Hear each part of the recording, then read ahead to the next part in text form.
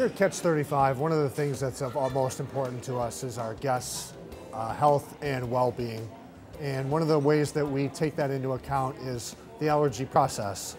Every server asks each table if there's any allergies that they need to know about.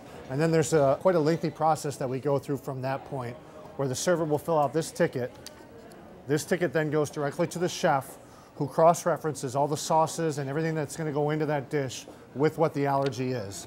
We then check through all the ingredients and decide whether or not the dish will be okay served as is, or if we need to modify it in any way. And then the manager will go back to the table and let the guests know, yes, we can do the dish exactly the way that you ordered it, or we need to do a slight modification to it just for your own safety. One of the other things that we also do is offer a gluten-free menu.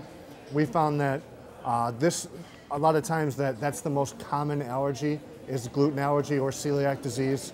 So printing a gluten-free menu gives us the ability to just hand the guest a menu and they can pick anything off of it. There's at least 20 to 30 menu items on there. And that way they know that exactly what they're getting is safe for their allergy and they can go about and do it in a relaxed way.